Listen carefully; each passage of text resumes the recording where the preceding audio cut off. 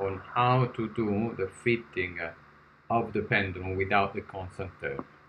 So when you go to analysis, instead of using fit wizard, quick fit, you use quick fit wizard, and you need to create a new fit. So you go to user defined, you create a new name, linear with no constant,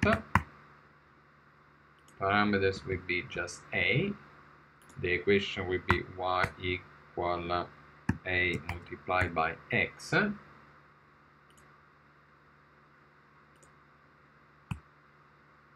and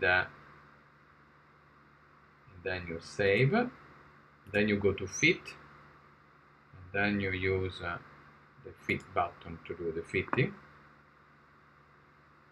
Okay, then you can recover the value of the parameters from here.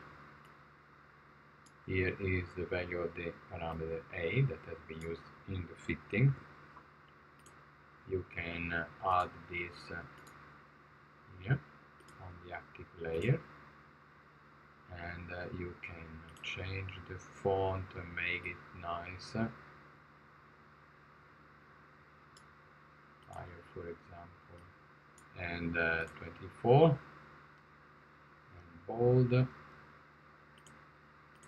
and then you put the value here, but you cut some of the digits because there are too many.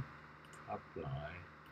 Okay, and this is what you get. Then from the parameter A you can calculate the value of the gravitational constant.